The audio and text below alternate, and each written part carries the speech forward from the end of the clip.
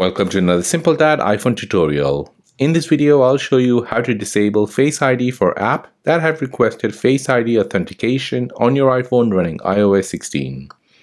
If you're new here, then please subscribe to see more videos like this and don't forget to like this video. So if you want to disable Face ID for apps that have requested Face ID authentication, then let me show you how to do this.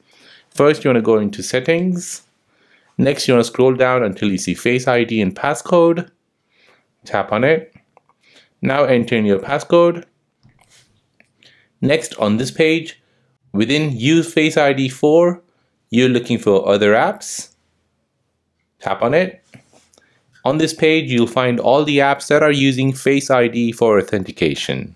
So in my example, I've got UEFI Security, Notes, and WhatsApp. So to disable Face ID on any of these apps, I just need to select the app and toggle the switch to the left-hand side to disable it. Once I do that, Face ID will be disabled for that specific app. And that is how to disable Face ID for apps that have requested Face ID authentication on your iPhone running iOS 16. If this video is helpful, then please subscribe to see more videos like this.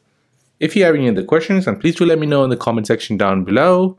Thanks for watching and see you in the next one.